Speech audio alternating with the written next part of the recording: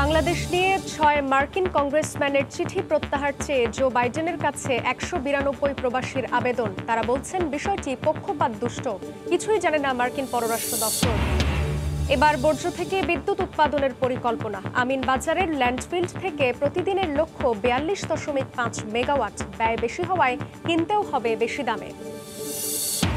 রাজধানীর সেন্ট্রাল হাসপাতালে ভুল চিকিৎসায় নবজাতকের মৃত্যুর অভিযোগ। মায়ের অবস্থাও সংকটাপন্ন। সহপাঠীদের মানববন্ধন। আদালতে ২ চিকিৎসকের দায় স্বীকার।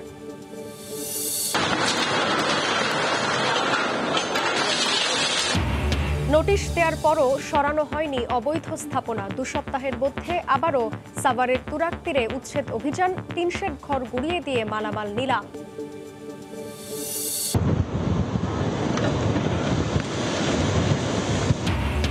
ভারতের গুজরাট ও পাকিস্তানের সিন্ধু উপকূলে ক্রমেই ধেয়ে আসছে ঘূর্ণিঝড় বিপর্যয়। আজই আঘাত হানার শঙ্কা। সরিয়ে নেওয়া হলো ১.৫ লাখেরও বেশি বাসিন্দাকে। বাতিল ৭৬টি ট্রেনের যাত্রা।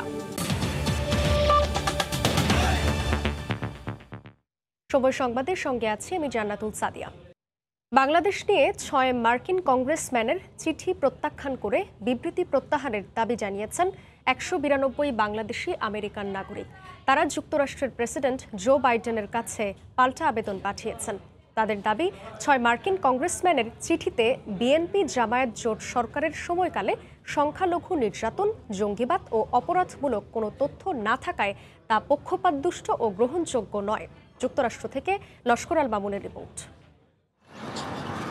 গেল ১৭ মে যুক্তরাষ্ট্রের ৬ কংগ্রেসম্যান সংখ্যালঘুর সংখ্যা কমে যাওয়া ও মানবাধিকার লঙ্ঘন ইস্যুতে বাংলাদেশের বিরুদ্ধে ব্যবস্থা নিতে দেশটির প্রেসিডেন্টের কাছে চিঠি দেন।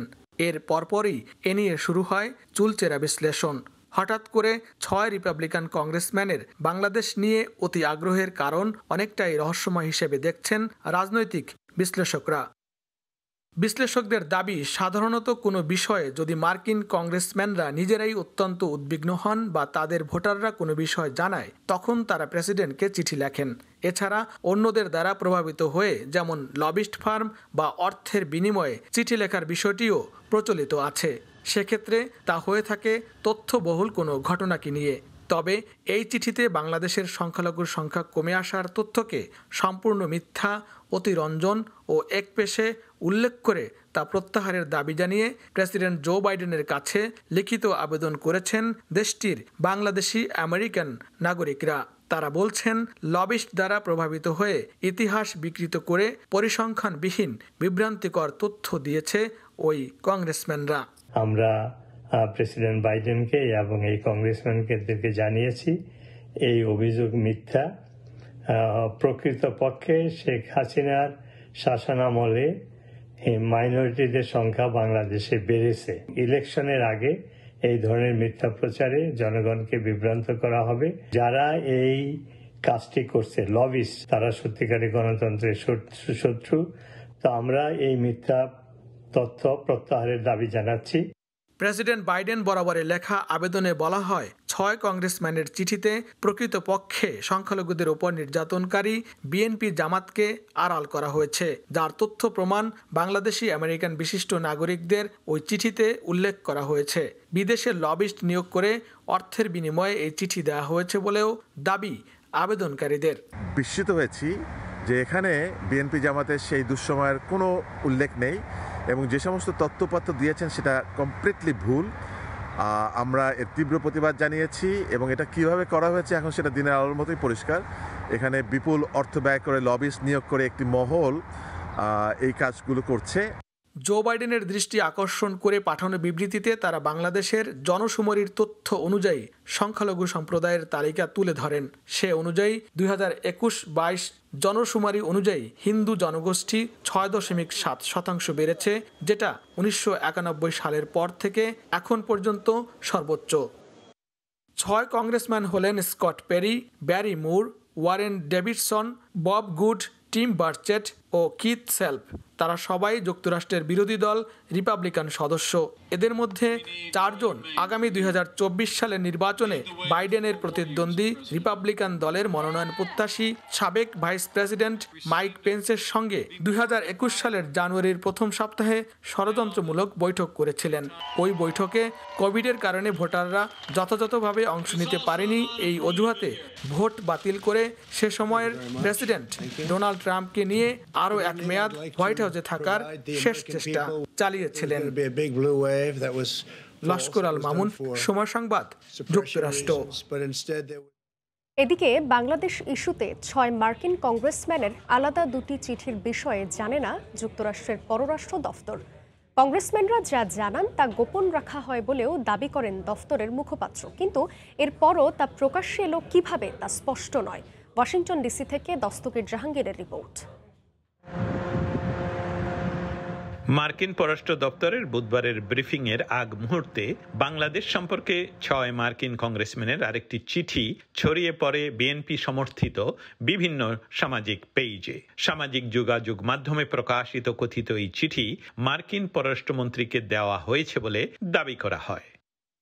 এর আগে বাংলাদেশে সংখ্যালঘুর সংখ্যা কমে যাওয়া নিয়ে 6 মার্কিন কংগ্রেসম্যান প্রেসিডেন্ট জো বাইডেনকে একটি চিঠি দেন। তাতেও সরকারের বিরুদ্ধে মানবাধিকার লঙ্ঘনের নানা অভিযোগ তোলা হয়।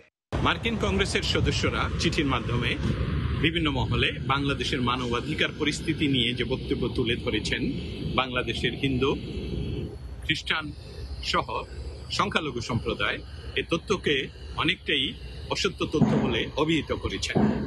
তারই পরিপ্রেক্ষিতে যুক্তরাষ্ট্রের স্টেট ডিপার্টমেন্টের সর্বশেষ ব্রিফিংয়ে এ তথ্যের সত্যতা যাচাইয়ের প্রশ্নটি উঠে।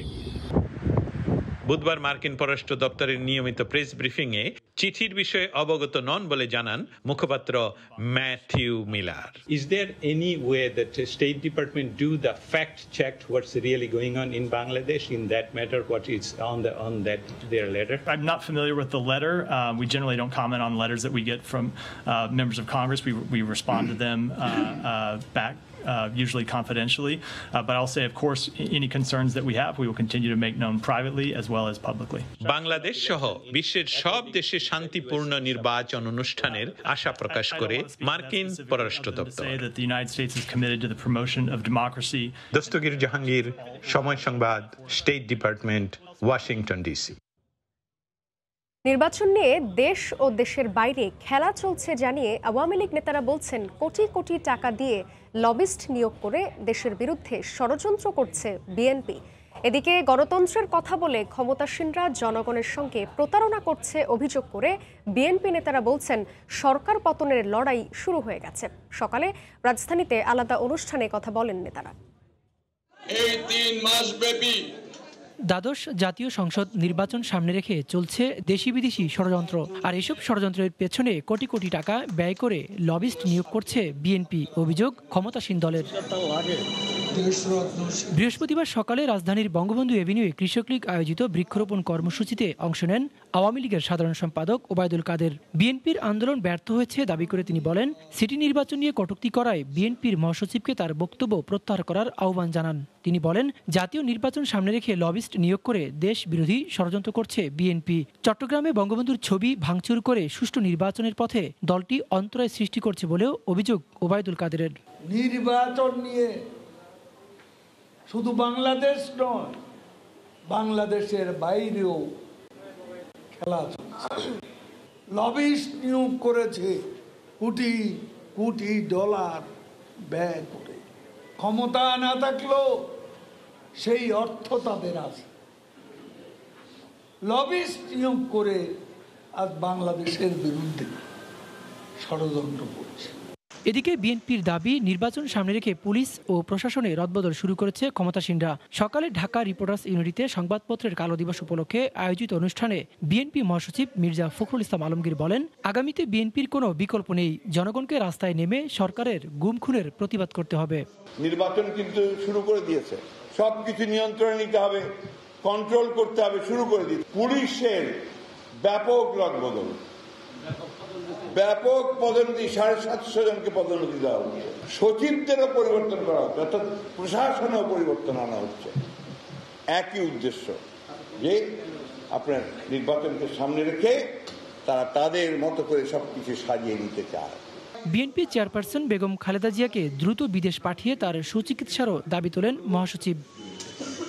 ওবায়দুল্লাহ মামুন, সময় সংবাদ, ঢাকা। আগামী আগস্টে আঞ্চলিক অর্থনৈতিক জোট ব্রিক্সের সদস্য হতে যাচ্ছে বাংলাদেশ। জেনেভায় প্রধানমন্ত্রী শেখ হাসিনার সঙ্গে ব্রিক্সের সদস্য দক্ষিণ আফ্রিকার প্রেসিডেন্টের বৈঠকের পর এমন ইঙ্গিত দিয়েছেন পররাষ্ট্রমন্ত্রী ডক্টর একে আব্দুল মোমেন। বুধবার স্থানীয় সময় বিকেলে প্রধানমন্ত্রীর সঙ্গে আলাদাভাবে বৈঠক করেন মাল্টার প্রেসিডেন্ট এবং আন্তর্জাতিক শ্রম সংস্থার মহাপরিচালক। আন্তর্জাতিক শ্রম সংস্থার শীর্ষ সম্মেলনে যোগ দেওয়ার পাশাপাশি বুধবার জেনেভা সফররত প্রধানমন্ত্রী শেখ হাসিনার দিনের অধিকাংশ সময় কেটেছে উচ্চ পর্যায়ের একগুচ্ছ সাইডলাইন বৈঠকে। জেনেভা স্থানীয় সময় বিকেলে প্যালেস ডি নেশনসে প্রধানমন্ত্রীর সঙ্গে বৈঠক করেন মাল্টার প্রেসিডেন্ট জর্জ ভেলা। সংক্ষিপ্ত দ্বিপাক্ষিক এই বৈঠকে শেখ হাসিনা মাল্টাকে বাংলাদেশ থেকে ওষুধ ও তৈরি পোশাক আমদানির আহ্বান জানান। রোহিঙ্গা সংকটের বিষয়েও কথা বলেন তারা। পরে একই স্থানে প্রধানমন্ত্রীর সঙ্গে বৈঠক করেন ইন্টারন্যাশনাল লেবার অর্গানাইজেশনের মহাপরিচালক গিলবার্ট এফ হাউংবো। এ সময় বাংলাদেশের শ্রম ও কর্মসংস্থানের বিভিন্ন ইস্যুতে আলোচনা হয়। সবশেষ প্রধানমন্ত্রী শেখ হাসিনা বাংলাদেশ থেকে যাওয়া মন্ত্রিসভার সদস্য ও ঊর্ধ্বতন সচিবদের নিয়ে বৈঠক করেন দক্ষিণ আফ্রিকার প্রেসিডেন্ট মাতামেলা সিরিল রামাফোসার সঙ্গে। এসব বৈঠকের বিষয়ে জেনেভায় সফরে থাকা সাংবাদিকদের ব্রিফ করেছেন পররাষ্ট্রমন্ত্রী। তিনি বলেছেন, ব্রাজিল, রাশিয়া, ভারত, চীন ও দক্ষিণ আফ্রিকার আঞ্চলিক অর্থনৈতিক জোট ব্রিক্সের আগস্টে অনুষ্ঠিতব্য সম্মেলনে বাংলাদেশ সদস্য হওয়ার সম্ভাবনা রয়েছে। ব্রিক্স ব্যাংকটা করেছে আমাদের সম্প্রতি, তারা গেস্ট হিসেবে দাওয়াত দিয়েছিল। তো তারা এইটা, আমরা তো ব্যাংকের সদস্য হয়েছি, আগামীতে তারা ব্রিক্সের আমাদের সদস্য করবে। অগাস্ট মাসে ওদের সম্মেলন হবে, সামিট হবে, মাননীয় প্রধানমন্ত্রী সেইখানে ইনশাআল্লাহ যাবেন। ব্রিক্সের পঞ্চম দেশ হিসেবে অন্তর্ভুক্ত দক্ষিণ আফ্রিকার প্রেসিডেন্টের সঙ্গে বাংলাদেশের শীর্ষ পর্যায়ের বৈঠকের পর দ্রুত বর্ধনশীল দেশগুলোর আর্থিক জোটটিতে সংযুক্ত হবার বার্তা পাওয়া গেল। নাজমুস সালেহি, সময় সংবাদ। বর্জ্য ব্যবস্থাপনা ও পরিবেশ রক্ষায় এবার মাইলফলক পদক্ষেপ সরকারের। আমিনবাজার ল্যান্ডফিল্ডে বর্জ্য দিয়ে প্রতিদিন উৎপাদন করা হবে 42.5 মেগাওয়াট বিদ্যুৎ। 2025 সালের মধ্যেই উৎপাদন শুরু করবে চীনা প্রতিষ্ঠান সিএফসি। সচিবালয়ে এক সভায় এ তথ্য জানান স্থানীয় সরকার মন্ত্রী ও জ্বালানি প্রতিমন্ত্রী। ঢাকা উত্তরের মেয়র বলেন, বর্জ্য বিদ্যুৎ উৎপাদনে ব্যয় বেশি হওয়ায় কিনতেও হবে বেশি দামে। বিশ্বের প্রায় সব উন্নত দেশে থাকলেও এবার দেশে প্রথমবারের মতো বর্জ্য থেকে উৎপন্ন হবে বিদ্যুৎ। প্রাথমিক পর্যায়ে ঢাকা উত্তর সিটির আমিনবাজার ল্যান্ডফিলে প্রতিদিন 3000 টন বর্জ্য থেকে 42.5 মেগাওয়াট বিদ্যুৎ উৎপাদনের লক্ষ্য। আর 2025 সালের মধ্যেই জাতীয় গ্রিডে এটি যুক্ত করার পরিকল্পনা। দৈনিক 20,000 মেট্রিক টনেরও বেশি বর্জ্য উৎপাদিত হয় সারা দেশে। রাজধানী সহ সারা দেশের এই বিপুল বর্জ্যের সঠিক ব্যবস্থাপনার চ্যালেঞ্জের পাশাপাশি পরিবেশে মারাত্মক হুমকি সৃষ্টি করছে। এ অবস্থায় বর্জ্য পুড়িয়ে দেশে এই প্রথম বিদ্যুৎ উৎপাদনের উদ্যোগ সরকারের। আগামী 20 জুলাই প্রধানমন্ত্রী শেখ হাসিনা রাজধানীর আমিনবাজার এলাকায় 30 একর জায়গার উপর প্রথম এই ইনসিনারেশন প্লান্টের ভিত্তিপ্রস্তর স্থাপন করবেন। এই উপলক্ষে সচিবালয়ে স্থানীয় সরকার মন্ত্রণালয়ে অনুষ্ঠিত সভায় ডিএনসিসি মেয়র আতিকুল ইসলাম বলেন, মিশ্র বর্জ্য থেকে বিদ্যুৎ উৎপাদনে চীনা প্রতিষ্ঠান সিএমসি বিনিয়োগ করবে আর সিটি কর্পোরেশন কেবল প্রতিদিন 3000 টন বর্জ্যের যোগান দেবে। তবে শর্ত অনুসারে প্রতিদিন 42.5 মেগাওয়াট বিদ্যুৎ উৎপাদন করতে না পারলে উৎপাদক প্রতিষ্ঠানকে জরিমানা গুনতে হবে $3000। বর্জ্য প্রত্যেক দিন 3000 টন দিতে না পারি, তারা আমাদেরকে $3000 ফাইন করবে প্রত্যেক দিন। ঠিক অনুরূপভাবে ওরা যদি বিদ্যুৎ তৈরি করতে না পারে, ওরাও আমাদেরকে $3000 আমাদেরকে তারা আমাদের কম্পেনসেশন দিবে। বর্জ্য থেকে উৎপাদিত এই বিদ্যুতের ক্রয়মূল্য তুলনামূলক বেশি হবে জানিয়ে বিদ্যুৎ জ্বালানি প্রতিমন্ত্রী বলেন, প্রতি ইউনিট বিদ্যুৎ প্রায় 21 টাকায় কিনতে হলেও এর ফলে বিদ্যুৎ উৎপাদনের পাশাপাশি পরিবেশের জন্য হুমকিতে থাকা বর্জ্যের সঠিক ব্যবস্থাপনা হবে। পরিবেশের জন্য সাংঘাতিক একটা হুমকি স্বরূপ ছিল, সেখান থেকে পরিত্রাণের একটা জায়গা তৈরি হয়েছে। এদিকে স্থানীয় সরকার মন্ত্রী জানান, চায়না প্রতিষ্ঠানটি তাদের নিজস্ব বিনিয়োগে বিদ্যুৎ উৎপাদনের পর তাদের কাছ থেকে এই বিদ্যুৎ কিনে নেবে বাংলাদেশ সরকার। স্থান দেব, বর্জ্য দেব, সম্পূর্ণ টাকা বিনিয়োগ তারা করবে। এই বিদ্যুৎটা বিদ্যুৎ বিভাগ ক্রয় করে নেবেন। প্রকল্পটির সঠিক বাস্তবায়ন হলে পর্যায়ক্রমে দেশের সব সিটি কর্পোরেশন, পৌরসভা এবং জেলা পর্যায়েও বর্জ্য থেকে বিদ্যুৎ উৎপাদনের পরিকল্পনা নেয়ার কথা জানান স্থানীয় সরকার মন্ত্রী। প্রসূন আশিস, সময় সংবাদ, ঢাকা। রাজধানীর সেন্ট্রাল হাসপাতালে ভুল চিকিৎসায় নবজাতকের মৃত্যুর অভিযোগ উঠেছে। মা ইডেন কলেজের শিক্ষার্থী মাহবুবা রহমানের অবস্থাও সংকটাপন্ন। প্রতিবাদে সকালে নীলক্ষেত মোড়ে মানববন্ধন করেছেন তার সহপাঠীরা। আইনি ব্যবস্থা সহ চিকিৎসা ব্যয় বহনের দাবি জানিয়েছেন তারা। এদিকে দায় স্বীকার করে আদালতে জবানবন্দি দিয়েছেন দুই চিকিৎসক। প্রসব ব্যথা নিয়ে শুক্রবার রাতে রাজধানীর সেন্ট্রাল হাসপাতালে যান ইডেন কলেজের শিক্ষার্থী মাহবুবা রহমান। ডাক্তার সংযুক্তা সাহা বিদেশে থাকলেও তার অধীনে ভর্তি করা হয় তাকে। অপারেশন করেন অন্য চিকিৎসক। জন্মের পরপর মৃত্যু হয় নবজাতকেরও। মায়ের শারীরিক অবস্থারও অবনতি হয়। পরে খোঁজ নিয়ে হাসপাতাল কর্তৃপক্ষের তথ্য গোপন ও ভুল চিকিৎসায় এমন পরিণতির অভিযোগ করেন পরিবার। সংকটাপন্ন অবস্থায় সেন্ট্রাল হাসপাতাল থেকে ভুক্তভোগী নারীকে ভর্তি করা হয় ল্যাব এইড হাসপাতালে। বর্তমানে লাইফ সাপোর্টে আছেন মাহবুবা। বিভিন্ন ধরনের মিথ্যা আশ্বাস দিচ্ছে আমাকে, কিন্তু ওখানে যারা লেবার ওয়ার্ডে বিভিন্ন অংশে তারা কাটশিট করে আমাকে জানায়নি। আজকে ল্যাবের ডক্টর বলছে ওরা এমন ফল করেছে যার কারণে তারা এখন ইমপ্রুভ নিতে পারতেছে না। এই দায়ভার কে নিবে? এদিকে মাহবুবার চিকিৎসায় অবহেলার প্রতিবাদ ও ক্ষতিপূরণের দাবিতে বৃহস্পতিবার সকালে মানববন্ধন করেন তার সহপাঠী ও ৭ কলেজের শিক্ষার্থীরা। নীলক্ষেত মোড়ে এই কর্মসূচিতে সেন্ট্রাল হাসপাতাল কর্তৃপক্ষের বিরুদ্ধে আইনি ব্যবস্থা, মাহবুবার চিকিৎসার সব ব্যয় বহন ও পরিবারকে আর্থিক ক্ষতিপূরণ দেওয়ার দাবি জানান শিক্ষার্থীরা। হত্যা করার পরও তারা লুকোচুরি করতেছে। এখন আমরা আমাদের দাবি, আমাদের সহপাঠী মাহবুবা রহমান ওর যেন সুচিকিৎসা হয়, উন্নত চিকিৎসার প্রয়োজন হলে দেশের বাইরেও যদি নিতে হয় সে ব্যবস্থা করতে হবে। শুধু ভুলে স্বীকার করলে হবে না, তাদেরকে আইনের আওতায় নিয়ে আসতে হবে। একই সাথে আমরা স্বরাষ্ট্র মন্ত্রণালয়কে এখানে তাদের দৃষ্টি আকর্ষণ করছি, এই উদ্ভূত পরিস্থিতিতে আপনারা দ্রুত সমাধান করুন। এই ঘটনায় গ্রেফতার অভিযুক্ত দুই চিকিৎসক দায় স্বীকার করে আদালতে জবানবন্দি দিয়েছেন। মনির হোসাইন, সময় সংবাদ, ঢাকা। নোটিশ দেওয়ার পরও সরানো হয়নি অবৈধ স্থাপনা। 2 সপ্তাহের মধ্যে আবারও সাভারের তুরাগ তীরে উচ্ছেদ অভিযান চালায় বিআইডব্লিউটিএ। গুড়িয়ে দেওয়া হয় টিনশেড ঘর। এ সময় অভিযানে উদ্ধার হওয়া মালামাল নিলামে তোলা হয়। মাটি দিয়ে নদী ভরাট, 3 একরের বেশি জায়গায় গড়ে তোলা হয়েছিল অবৈধ স্থাপনা। অবৈধ টিনশেড ঘর গুড়িয়ে দিল বিআইডব্লিউটিএ। 31 মে অভিযান চালিয়ে টিনশেড ঘরটি ভেঙে দেয়া হয়েছিল।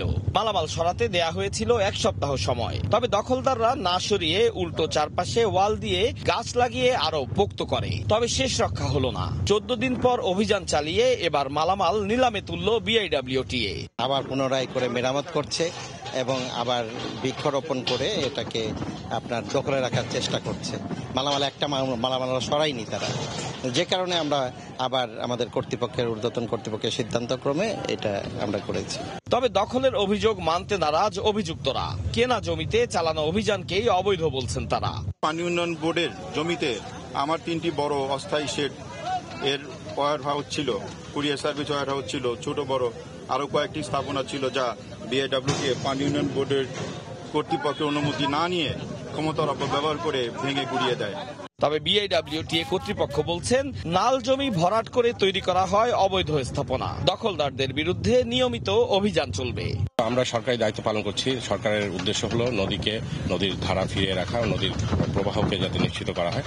আমাদেরকে সেই দায়িত্ব দেওয়া হয়েছে, আমরা সেই লক্ষ্যে কাজ করব। দখলদারদের তা সময় দিয়েও তারা সেই ভরাটকৃত বালি সরিয়ে নেয়নি। দখলদাররা মালামাল না সরালে অবৈধ স্থাপনার সব মালামাল নিলাম করার হুঁশিয়ারি বিআইডব্লিউটিএ। সাভারের বিরুলিয়ার এই অংশে তুরাগ নদীটি প্রবাহিত হতো বেড়িবাঁধ সংলগ্ন সড়কের পাশ দিয়ে। অবৈধ দখলদারদের দখলদারিত্বের কারণে সেই নদীর অনেক জায়গায় আজ হারিয়ে গেছে।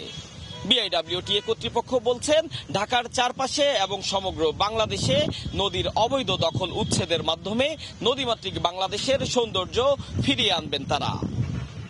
আতাউর কাউসার, সময় সংবাদ, ঢাকা।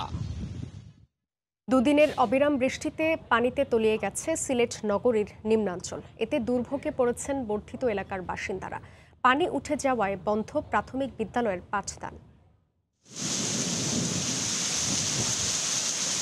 বুধবারের পর বৃহস্পতিবারও ভোর থেকে বৃষ্টি স্নাত সিলেট নগর, কখনো মুষলধারে কখনো গুড়ি গুড়ি বৃষ্টি জনজীবনে দাবদাহ থেকে স্বস্তির বার্তা দিলেও নগরবাসী মুখোমুখি আরেক বিড়ম্বনার। ভোররাত থেকে কয়েক ঘন্টার ভারী বর্ষণে জলমগ্ন বেশ কিছু এলাকা। সবচেয়ে বেশি দুর্ভোগে 38 ও 39 নম্বর ওয়ার্ডের বাসিন্দারা। প্রায় দুদিন ধরেই পানিবন্দী এলাকার কয়েকশো পরিবার। সড়ক উপচে ময়লা ও ড্রেনের পানি ঢুকছে বাসাবাড়িতে। নিচু এলাকার দোকানপাটের মেঝে তলিয়ে থাকায় বিপাকে ব্যবসায়ীরা। গত 5 বছরে নানা প্রকল্প নেওয়ার পরও বর্ষার শুরুতে এমন পরিস্থিতি সৃষ্টি হওয়ায় নগরবাসীকে দুর্ভাবনায় ফেলেছে।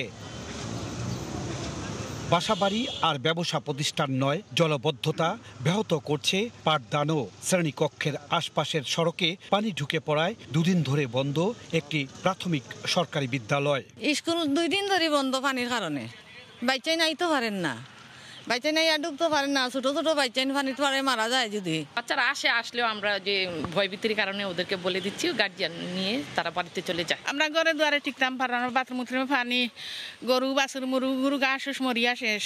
এদিকে সোনাতলা এলাকায় পানি নামার পথ বন্ধ হয়েছে সড়ক নির্মাণের কারণে। বর্ষার 38 ও 39 নম্বর ওয়ার্ডে বেড়েছে জলাবদ্ধতা, যা নিয়ে বুধবার সংঘর্ষ হয়েছে 2 গ্রামবাসীর। অতিরিক্ত পুলিশ মোতায়েন রেখে পরিস্থিতি নিয়ন্ত্রণে রাখার চেষ্টা করা হলেও থামেনি উত্তেজনা। জলাবদ্ধতার দুর্ভোগ নিয়েই 2 ওয়ার্ডে থমথমে পরিস্থিতি। 2 জন লোক ওরা আমাদের এখানে পানি নিষ্কাশনের ব্যবস্থা করে দিতে না, ওরা বন্ধ করে রেখে দিচ্ছে। তাই কিছু বৃষ্টি দিলেই এখানে পানি হয়ে যায়। পানি তো ছাড়তে দেয় না। এরপরে আমরা তো এখন অসহায় অবস্থায় আছি, আমরা গরু বাছুর সবকিছু লইয়া। বৃহস্পতিবার সকাল 9টা পর্যন্ত গত 2 দিনে 487 মিলিমিটার বৃষ্টিপাত রেকর্ড করেছে সিলেট আবহাওয়া অফিস। 2 দিনের অবিরাম বর্ষণে সিলেট সিটি কর্পোরেশন এলাকার নির্বাচল পানিতে তলিয়ে গিয়েছে। এই অবস্থা থেকে মুক্তি চাচ্ছেন এলাকাবাসী। সিটি কর্পোরেশন এলাকার 39 নম্বর ওয়ার্ডের মইয়ারচল এলাকা থেকে ইকরামুল কবির, সময় সংবাদ। চিত্রনায়ক ফারুকের মৃত্যুতে শূন্য হওয়া ঢাকা 17 আসনে মনোনয়নপত্র জমা দিলেন 13 প্রার্থী।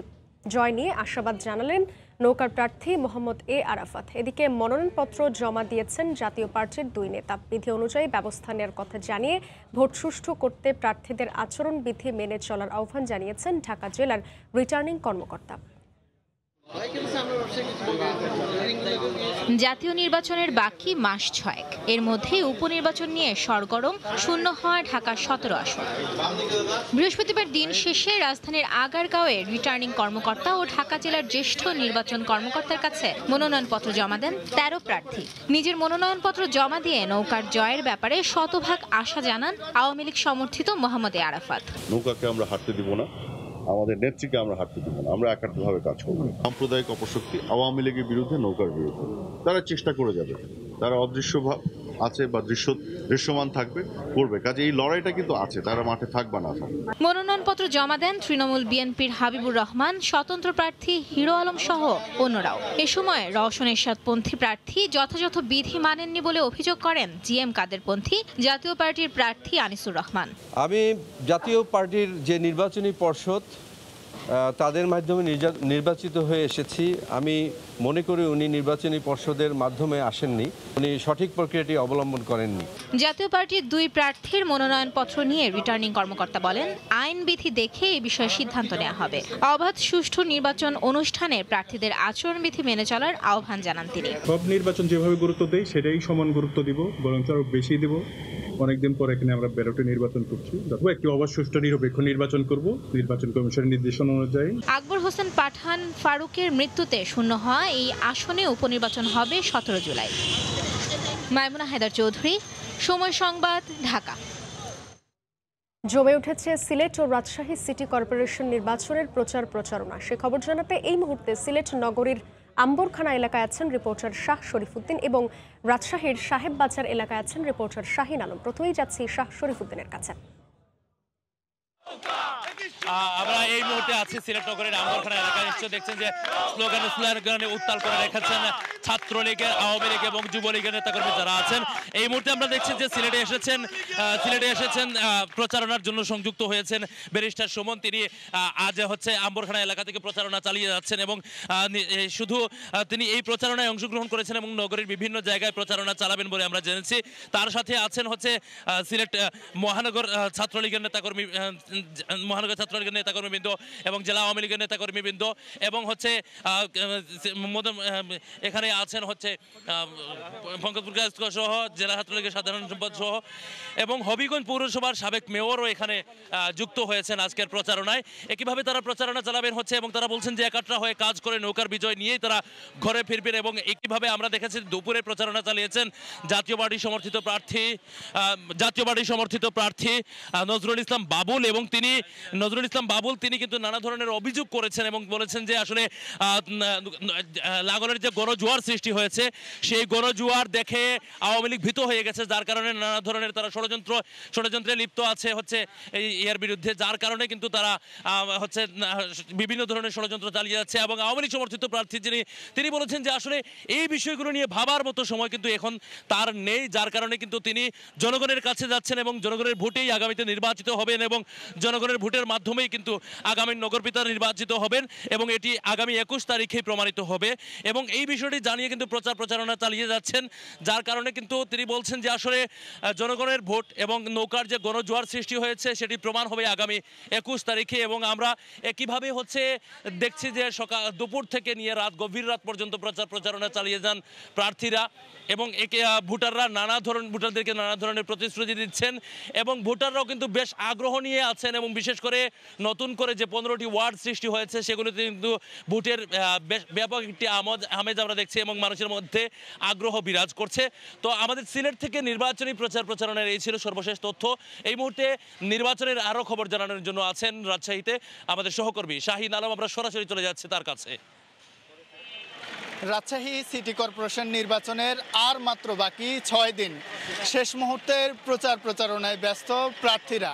আমরা সকাল থেকে দেখেছি আওয়ামী লীগ মনোনীত মেয়র প্রার্থী এইচ.এম. খায়রুজ্জামান লিটন, তিনি কিন্তু শেষ এক সপ্তাহ ধরে নির্বাচনী যে মাঠ সেখানে তিনি চষে বেড়াচ্ছেন।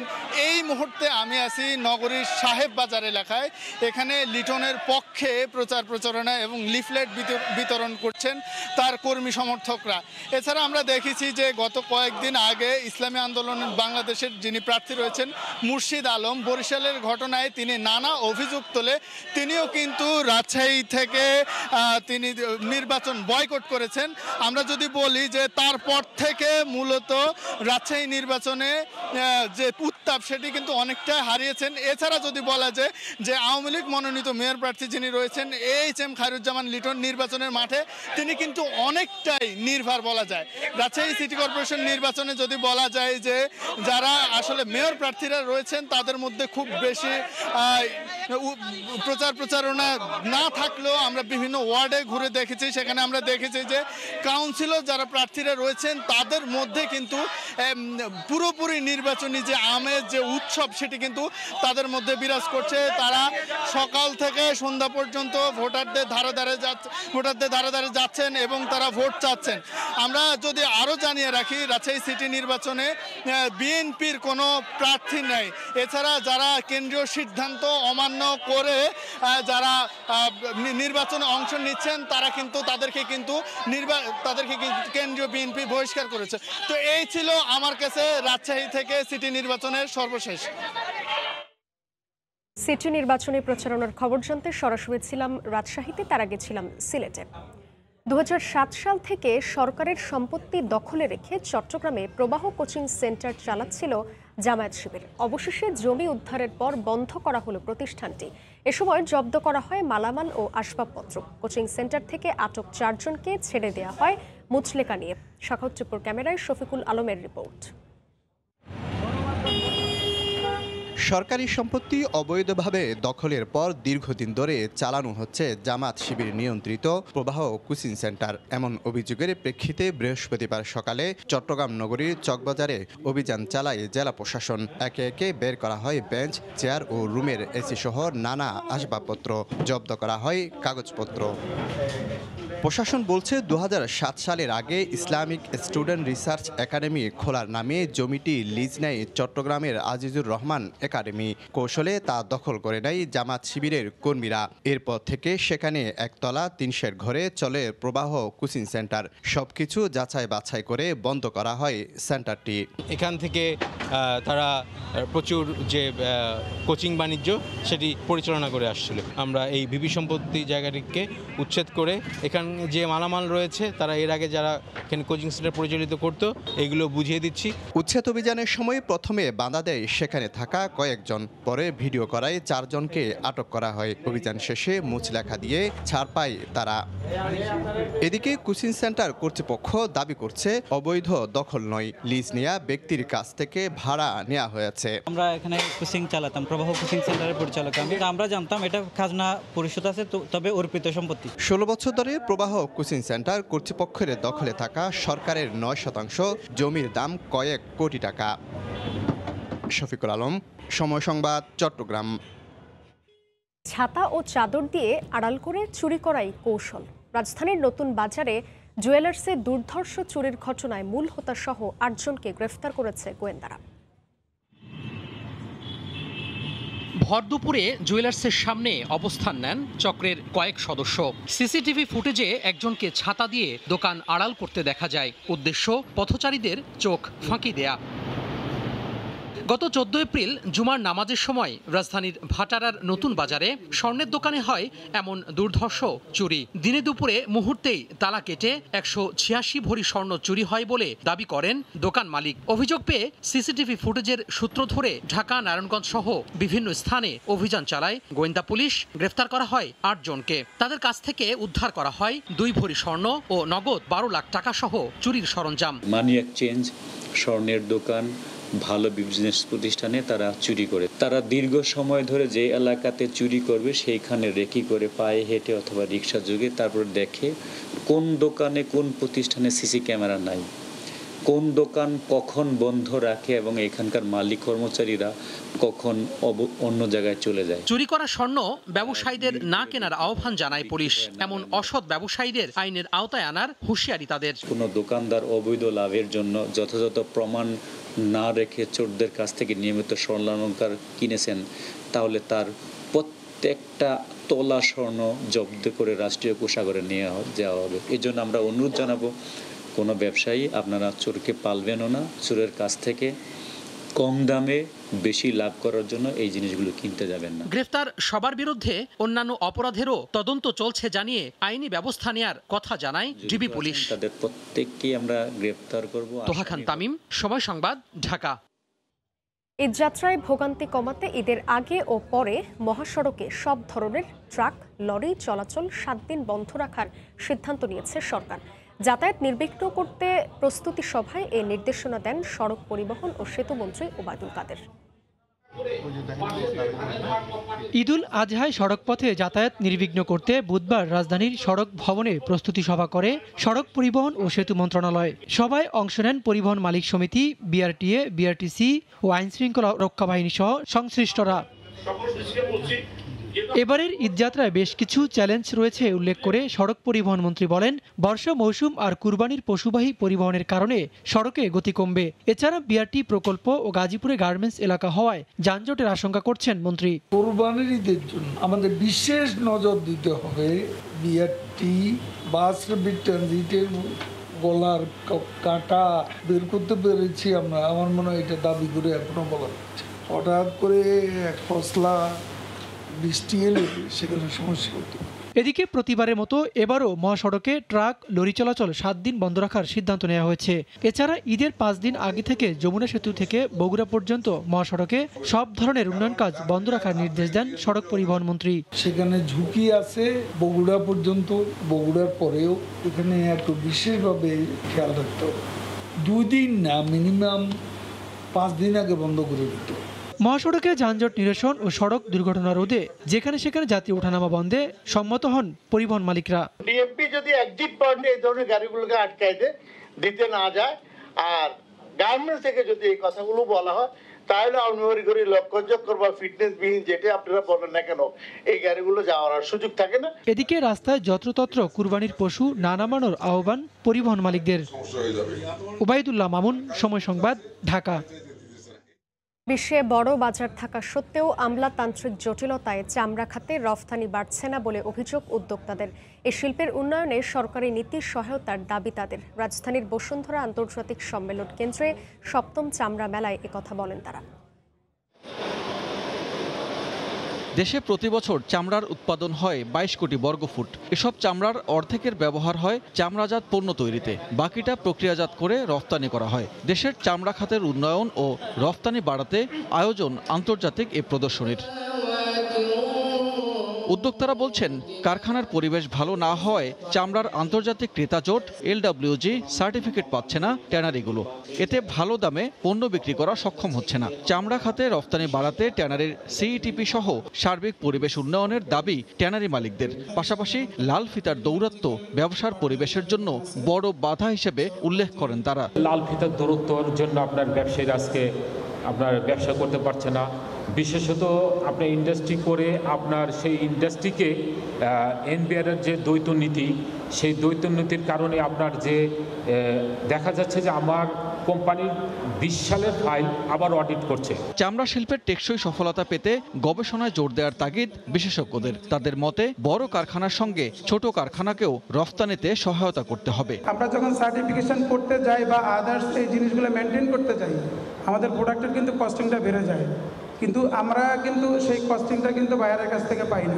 দেশে চামড়া খাতে সঠিক কর্মপরিবেশের অভাবে সফলতা মিলছে না বলে জানান রফতানি উন্নয়ন ব্যুরোর মহাপরিচালক। অনেকেরই আসলে ইন্টারন্যাশনাল মার্কেটে যাওয়ার দিকে আগ্রহটা কম থাকে। তো এই থেকে আমাদের একটু বের হয়ে আসতে হবে, কারণ এক সময় না এক সময় আসলে ডোমেস্টিক মার্কেট এক্সস্ট হয়ে যাবে। সুতরাং আপনাকে এই ইন্টারন্যাশনাল মার্কেটের দিকে যেতেই হবে। চামড়া খাতের 3 দিন ব্যাপী এই মেলায় অংশ নিচ্ছে দেশি বিদেশি 250টির বেশি প্রতিষ্ঠান। প্রদর্শনী চলবে শনিবার পর্যন্ত, প্রতিদিন সকাল 10টা থেকে সন্ধ্যা 7টা পর্যন্ত। সানবীর রূপল, সময় সংবাদ, ঢাকা।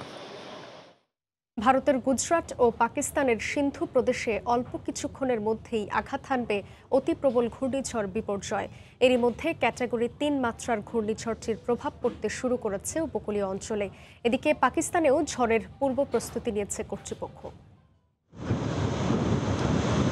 উত্তাল সাগরের গর্জন জানান দিচ্ছে ধেয়ে আসছে ঘূর্ণিঝড়। দ্রুতগতিতে উপকূলের দিকে এগোচ্ছে আরব সাগরে সৃষ্ট অতি প্রবল ঘূর্ণিঝড় বিপর্যয়। ভারতের গুজরাটের জাখাও বন্দর এবং পাকিস্তানের করাচির উপকূলে বিকেলে বিপর্যয় আছড়ে পড়তে পারে। তবে আগেই এর প্রভাব পড়তে শুরু করেছে গুজরাটের উপকূলীয় অঞ্চলে। ভারী বৃষ্টি ও তীব্র বাতাস বইছে। ঘূর্ণিঝড় মোকাবিলায় নেওয়া হয়েছে ব্যাপক প্রস্তুতি। গুজরাটের উপকূলীয় 8টি এলাকার ৭৪,০০০-এর বেশি বাসিন্দাকে এরই মধ্যে সরিয়ে নেওয়া হয়েছে। জাতীয় বিপর্যয় মোকাবিলা বাহিনীর 18টিরও বেশি দল প্রস্তুত রাখা হয়েছে। ঘূর্ণিঝড়ে বাড়িঘর ও ফসলের ব্যাপক ক্ষয়ক্ষতি হওয়ার আশঙ্কা করা হচ্ছে। এ অবস্থায় উদ্বিগ্ন স্থানীয়রা। প্রাণহানি এড়াতে পশ্চিমাঞ্চলীয় রেলওয়ে কর্তৃপক্ষ জানিয়েছে ৭৬টির বেশি ট্রেন শিডিউল বাতিল করা হয়েছে। সাগরে নামতে বা মাছ ধরার ওপর নিষেধাজ্ঞা জারি করা হয়েছে জেলেদের। গুজরাটের কচ্ছতে ৩.৫ মাত্রার মৃদু ভূমিকম্প অনুভূত হয়েছে। এরই মধ্যে সৌরাষ্ট্র ও কচ্ছ উপকূলে রেড অ্যালার্ট জারি করেছে কর্তৃপক্ষ। এদিকে পাকিস্তানেও প্রস্তুতি নেওয়া হয়েছে। সিন্ধু প্রদেশের দক্ষিণ ও দক্ষিণ পূর্বাঞ্চলের উপকূলীয় এলাকার ৭২,০০০-এর বেশি মানুষকে সরিয়ে নেওয়া হয়েছে নিরাপদ আশ্রয়ে। ঘূর্ণিঝড়ের সময় বাতাসের গতি ঘন্টায় ১৫০ থেকে ১৬০ কিলোমিটার হতে পারে বলে পূর্বাভাস দিয়েছে আবহাওয়া দফতর। হাফসাতুন্নেসা, সময় সংবাদ। এবার বর্ষা বরণের খবর। মেঘের জানায় ভর করে এসেছে ঋতুরানী বর্ষা। আষাঢ়ের প্রথম দিনে বৃষ্টি নেই নগরে, তবে আছে বর্ষা বরণের নানা আয়োজন। নগরের বিভিন্ন স্থানে নানা সাংস্কৃতিক আয়োজনে বরণ করে নেওয়া হয় বর্ষা।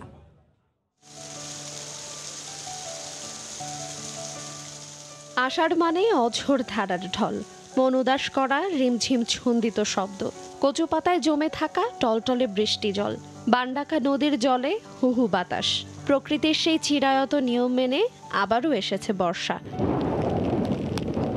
কিন্তু এবারে আষাঢ়ের আগমনী দিনে নেই সেই পরিচিত বৃষ্টির খেলা। তবুও তো এসেছে বর্ষা, আর তাকে বরণ করে নিতে নাগরিক মানুষেরও ছিল আয়োজন। ষড়ঋতুর এই দেশে আষাঢ় শ্রাবণ এই 2 মাস ঘিরে বর্ষা ঋতু। গ্রীষ্মের তাপবাহ থেকে তপ্ত প্রকৃতিতে স্নিগ্ধতার ছোঁয়া এনে দেয় বর্ষা। সারা শহর জুড়ে তখন প্রচন্ড এক বৃষ্টি হবে। আষাঢ়ের প্রথম দিন নগরবাসী মাতে উৎসবে। রাজধানীর বিভিন্ন জায়গায় ঋতুরানী বর্ষাকে বরণ করে নিতে চলে নানা আয়োজন। বাংলা একাডেমি প্রাঙ্গণে বাংলাদেশ উদীচী শিল্পী গোষ্ঠীর পরিচালনায় দাও ফিরে সে অরণ্য লওয়ে নগর প্রতিপাদ্যে আয়োজন করা হয় বর্ষা বরণ অনুষ্ঠান।